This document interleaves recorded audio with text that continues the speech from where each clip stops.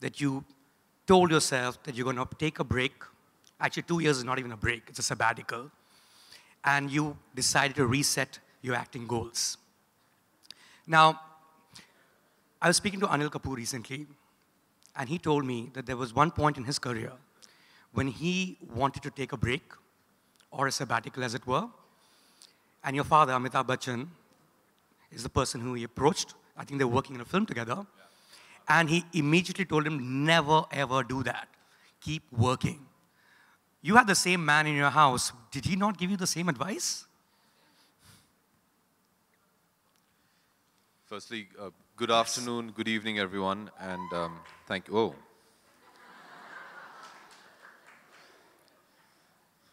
That feels good. See, you shouldn't have taken that self-imposed hiatus. You know, Mayank, when I decided that I needed to take this sabbatical, I was very convinced that this is what I needed to do for myself, for my career. And the decision had been made. I mean, obviously, normal table conversation, I did tell my family that this is what I was planning to do. And my father, he did respond with a similar, I mean, I don't think he was as emphatic as he would have been with Anil. But he said, look, you know, I did this and it's the biggest mistake I made in my career. Right. And are you sure you want to do this? And I mean, it's your call, but he gave me his opinion. I think times were different when he did it. In 1992, if I'm not mistaken, when my father finished shooting Khuda Gawah, he decided for various reasons that he wanted to... Which was a great film, by the way. It was, yes. Yeah. That he wanted to take a break. And after 5-6 years, he was kind of coerced into coming back. In those days, when he came back, he felt he had lost touch with what the audience wanted. Also, in that interim period, there was an entire new generation that had come into watching movies, but more importantly, there was an entire new generation that was making movies. The likes of Suraj Barjatia and Aditya Chopra had come in and left their stamp and changed Indian cinema and how the audiences wanted to view cinema, what kind of heroes they wanted. Suddenly from the angry young man, it became the romantic NRI hero. So when my dad came back, he felt that, oh my God, I'm still doing the kind of films that I was doing in the late 80s, early 90s, and that wasn't working. That was why he felt it was a mistake. He felt he lost touch. I was very aware of this, because obviously having, you know, lived through that phase with him. But when I decided, I think times have changed, there's a lot more information, you're a lot more accessible. And plus, I wasn't planning to, you know, go off into the mountains and just vegetate for like 2 years. I was very sure of how I wanted to execute this plan of mine. In fact, taking the break and stopping making films was actually the first step of the plan. It was the first step of the execution of the plan. This is something I've been thinking of for the last 4 or 5 years. All my friends are from the film industry. The people I socialize with on a normal basis are from, in some way, the film industry or the media. So I think, and today you have social media as well, and I think it's very easy to keep abreast of what's going on, what kind of films are being made. So I wasn't really removing myself from this world. So I was very sure of that I'm not going to lose touch. But more importantly, it was a very personal decision where I felt I just needed to recalibrate how I was working. It wasn't the kind of work I was doing, it's how I was doing the work. And I was very confident in the kind of actor I hoped to come back as. I had more confidence in that actor than I did in the doubt of, oh my God, am I going to lose touch? You know, out of sight, out of mind. You know, are you going to be left behind? All these kind of things. So I was more confident on the person that I aimed to become. And I think that's the difference between my dad's time and my time. Right. I mean, one of the words to describe a summit, perhaps if we were to translate in Hindi, would be a manthan, right? Self-introspection. And that's precisely what you did. What was the conclusion from that self-introspection? Not that you went to the Himalayas, you were obviously working, you were doing various things at the same time. But what is it that you learned because you took a step back to be able to see a larger picture?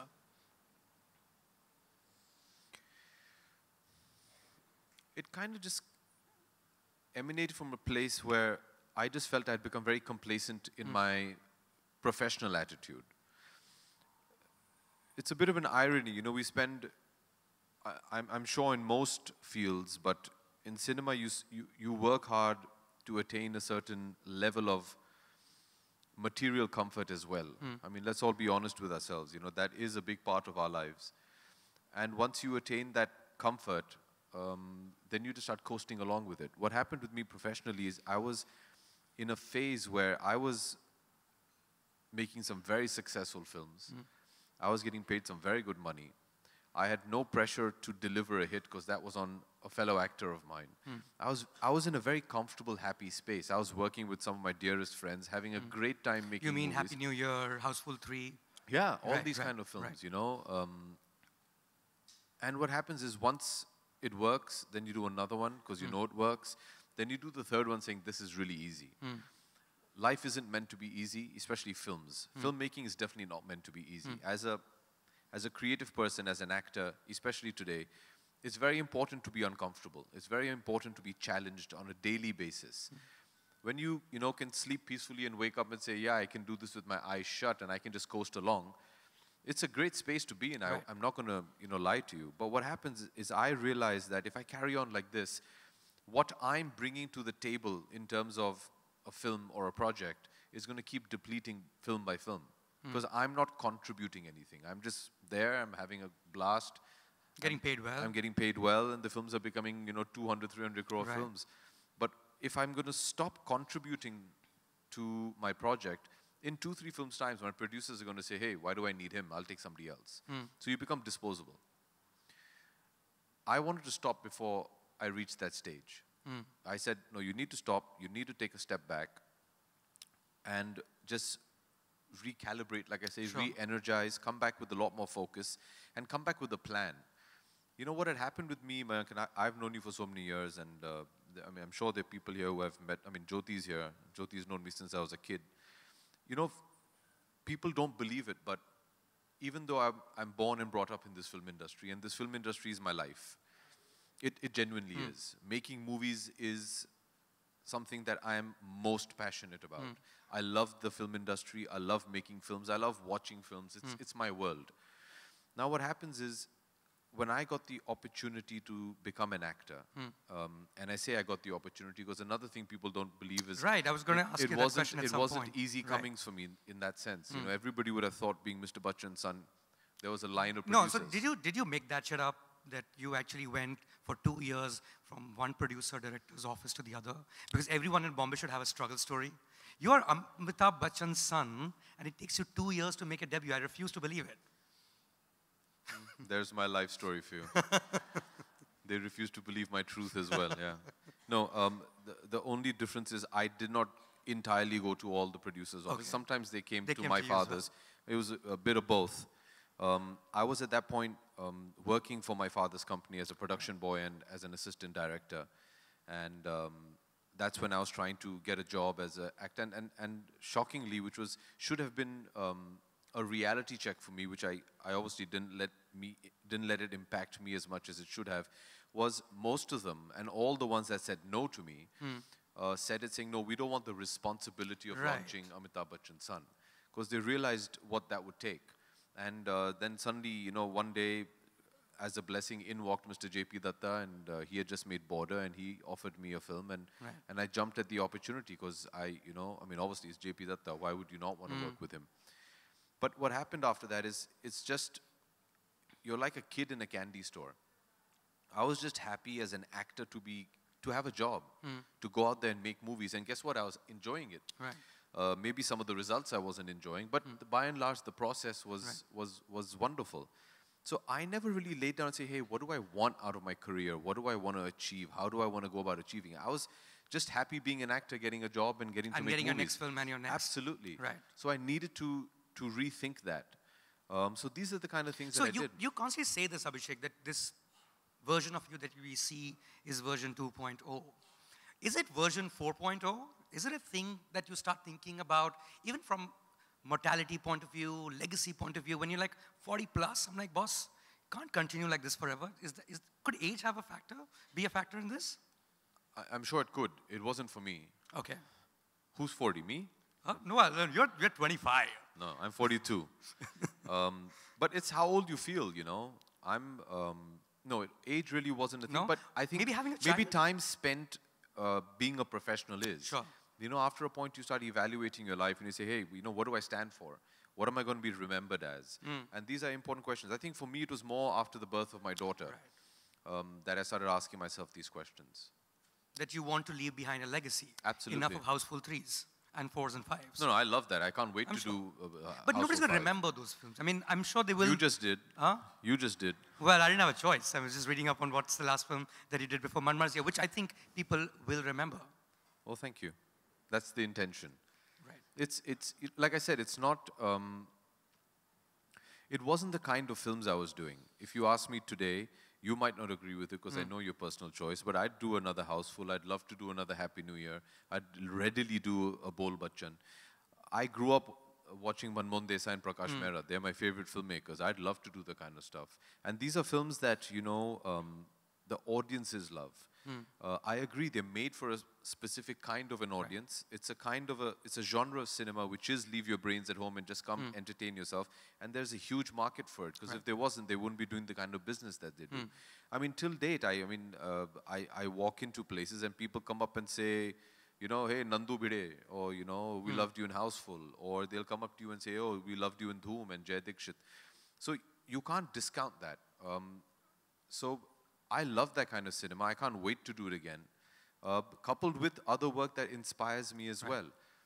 But like I said, for me, it was more about how I was doing that kind of film. It wasn't like, okay, if you're going to stand there, then you need to make a difference. You need to be able to say something. You need to be able to do something.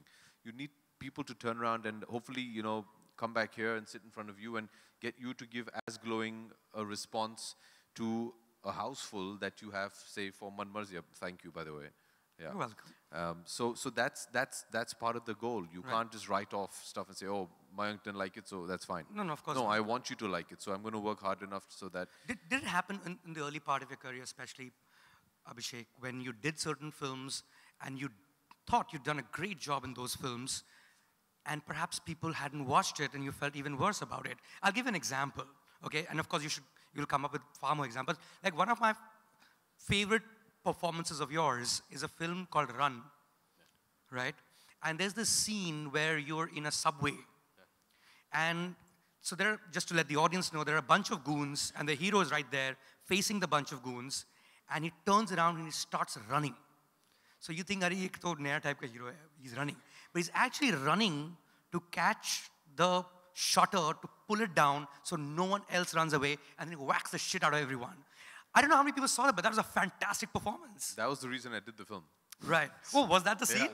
So, Run was a Tamil film which Maddie had acted in. And Maddie, Madhavan is a dear friend of mine. And I had agreed to do it because it's a very cool story.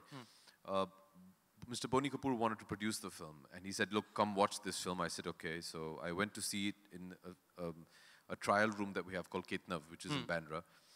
And I went and sat there. I remember Sridevi ji, the late Sridevi ji was sitting next to me. I'm a huge fan of hers, okay? I used to go hang out on the sets of Khudagawa just to watch her. And she was sitting next to me, and she's always been so lovely to me, and she had always encouraged me, and she had loved this film I'd done called Tera Jadoo Chal Gaya. I think she was the only person who No, that's not true. That's not true. But yeah, There thank you. Yeah. Were you born? Huh? So I was sitting next to her, and I was just, I'm sitting next to Sridevi. I was like, wow. And suddenly, I wasn't even paying attention to the film. But suddenly, when that scene came, for me, that was my ode to my father, actually. Because that scene reminded me of a scene in Diwar. Right. And I said, I'm doing this film. And then when I reached the set, I remember that, oh God, I've only remember one scene. I don't even remember what the film was about. But that was the reason I did that film. And that film actually got a great response. That's still one of the films that, you know, on Twitter till date, people still say that they liked it. So a few people saw it. But, you know, every film has its own destiny, I believe. So, yeah. Are there any others you can remember which, I mean the early part of your career where you felt like you'd given your best, but I don't think the audience came and they should have? No. None? The one truth which us actors very seldom own up to is when you see your film, which you do before the audience does, you know whether it's going to work or not. Really? Yeah. you know whether you've given your best, because you know the amount of effort you've put in whilst filming it. So you realize that. It's after that, it's, you know, hope is a very dangerous thing. You just hope it clicks. But you know the truth. I've, very honestly, I've done some 60-odd films now. Right. I've been wrong just about one of them. I could sit in the trial and be like, oh, another one bites the dust. Really? Yeah. Because of the way I worked in it. Not as an entire, Sure. I can't comment on other people's work. But I knew, and I'm one of those people who believes that if your work is that good, the film will work. So I knew each and every So which was this one that you were wrong about? Jhoom Barabar Jhoom. Are. Yeah, I loved doing Jhoom Barabar Jhoom. I had such a blast. It was great music. Shahad and I were collaborating after Bunty Aur Bubbly. We had a blast making the film. That movie you need drugs for. It was, yeah, no, say no to drugs, man. Yeah. So it was just wonderful. And when I saw the screening of it, all of us were watching it together, and we had a blast watching it. But then when the film didn't end up doing the kind of business I thought it did, it kind of threw me off. But then I realized why it didn't. And Did you actually go with coins to the screening? Yes. You actually throwing them? When my dad comes on, yeah. Because I'd done that in Bunty Aur Bubbly as well. Okay. Shahad and I are big Amitabh Bachchan fans. So in Bunty Aur Bubbly, when his introduction happens, we actually went to Gaiety Galaxy and threw money. Like, you won't get recognized in Gaiety Galaxy? Or if you run down the aisle really fast and throw money and run out again, Really? you're fine. And then you meet the ticket collector who says, "Mera screen mat phado tum." Okay, sorry. And then so we did that in Jhoom Barabar Jhoom. He did a song in that. And so we did that, yeah. But that was the one film which didn't do what I expected it to do. It didn't do badly, actually, but not what I expected it to do. That was the only one. The others you've seen and you know. Yeah. I think what went wrong with Jhoom Barabar Jhoom is there was a problem in relatability. You said it. You said you wanted to take drugs and watch it. It's because I think the characters were a bit too eccentric and flamboyant. Secondly, also what happens if you compare it to his last film, which was Bunty Aur Bubbly, the best part about Bunty Aur Bubbly, have you all seen this movie called Bunty Aur Bubbly? Okay. Hey, stop being modest. Have you guys seen this movie called Bunty Bunty Aur Aur Bubbly? Bubbly? It's one of the biggest hits of that year. Yeah, but they all Just in case you're sitting in some other country. So the relatability of Rakesh and Vimmi is that these small town kids who have stars in their eyes and want to make it big, that's, it was aspirational. It was every small town kid's dream to grow up and go to Bombay. That was the big thing. So there's that aspiration, there's that relatability. Right. Now in India, हमारे रिश्तेदार foreign में रहते हैं. It's a big deal. Hounslow में 10 जन एक कमरे में दिन रात, they're stuck somewhere. वो problem नहीं है. How they live, वो तो foreign में है. Right. विलायत में रहते हैं. It's a very big thing. So now, when you've already showing a film about people who are living abroad, they're already aspirational. So we want to see the Raichans of K3G. You don't want to know what their normal problems are. एक तो तुम लोग विलायत में रह रहे हो. I don't want to know what your problem is, and I don't care about your problems unless you're showing me an aspirational life. So I think they just disconnected from it. To add to it, the characters were very zany, very out there. So they've just switched off from it. And they're like, this is a trip we don't want to be on. But I said the drugs part because there's that song where the strobe lights are on. Yeah. And in the theater is really, really trippy. Yeah. Kiss of Love, I think that's called. Right. That was Bobby and Because Preeti's. it's like a dark hall. And I don't think I've ever seen that in any film in a theater. But that's Shahad, Shahad has a very visual sense of cinema. And he can be very eccentric if he wants to. But that was the only film that I went wrong on. So did Jhoom Barabar Jhoom in that sense start out actually being an India story and then became this? That the two people actually meet. So when we were doing Bunty Aur Bubbly is when Shahad narrated a film called Sangam Mel, which is what Jhoom Barabar Jhoom became. Right. It was the story of two kids who had run away and meet in Nizamuddin station. Right. And then make up these stories because they're actually scared and just to make a companion and find out that they're falling in love. So it started as that. But then Adi felt that it was becoming a bit too similar to Bunty Aur Bubbly. And then he recast the film and then he said, and then instead of Rani and me, then became Preeti and myself. And actually, if I'm not mistaken, Rani is the one who suggested to Adi that, why don't you base this in London? Because Shahad had never traveled outside India. So Adi felt that with Shahad's visual sense, he'd shoot that in a very trippy way. But I think that's where we went wrong. We kind of lost the roots of the film. I think one of the things that people may not know about you, and I only recently learned, is that you have a notebook and you actually watch every film of yours and you review your performance almost like a reviewer would. Is that true? Yes. I wish I just asked you to carry your notebook. It would have been fantastic. No. Terrible handwriting. Are you terribly self-critical? Yes. Yeah? As you should be. As you should Like I said, every actor knows, you know, at the end of the day, they know whether they've done a good job, whether they can do better. Yes, when you do go back and review, like last night I saw Ashu's film, Khele Hum Ji Jaan Se, you start growing as an actor. So I think part of the exercise of when you can look back at your work and find faults, in a sense is reassuring because that means you're already evolved a bit more than when you were doing the film. And I like to review my films regularly because I make notes as to how I could have improved that performance or what I need to be careful of. So are you only looking at yourself or are you looking at the film in totality? In the past couple of years, in totality. Okay. Before that, it was just myself. Right. I was still, I mean, at the start of my career, when I was still checking off some very basic things, which is why I've always said whenever I've been asked that, I don't think I was prepared when I started becoming an actor. I mean, I see some of my colleagues that they were fully prepared. I was just, oh, I got a job, yay, let's go. I mean, at the start of my career, I was still, is my hairstyle correct? Is my left profile good? Is my right profile good? Very basics of film acting. I was still figuring that stuff out. Now I managed to see it as an entire. And you also look at every review that's, that's been written around. I don't know, now of course it will be impossible for you to, because there are millions of them, and if you include social media too. And that you actually read what people have said about your performance. Is that true? Yes. Each one. As many as I can. As many as you can. Yeah. When I started my career, I used to actually put up, I had a few of yours up there as well, on my bathroom mirror, and I used to highlight the portions that, the critiques had not liked about me personally. Right. And it was a kind of visual representation for me that from the first film to the latest film, the highlighted section should reduce. So that was kind of like a thing of self-improvement. So, okay, they didn't like this. Next film, try and implement that to improve upon that. So I used to do that. Has there ever been a point where a reviewer is sitting right next to you and read a review to your face? Not that I can remember. Okay, we're going to do that right now. Okay.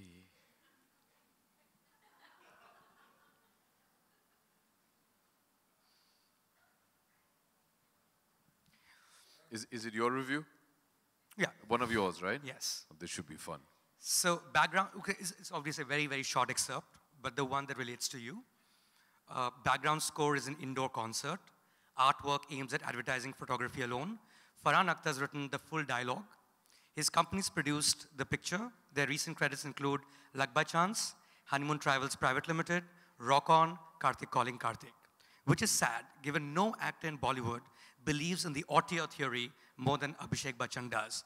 If you've noticed, practically all his colossal creative failures, let alone their box office response, seem to have been directed by filmmakers most would otherwise trust.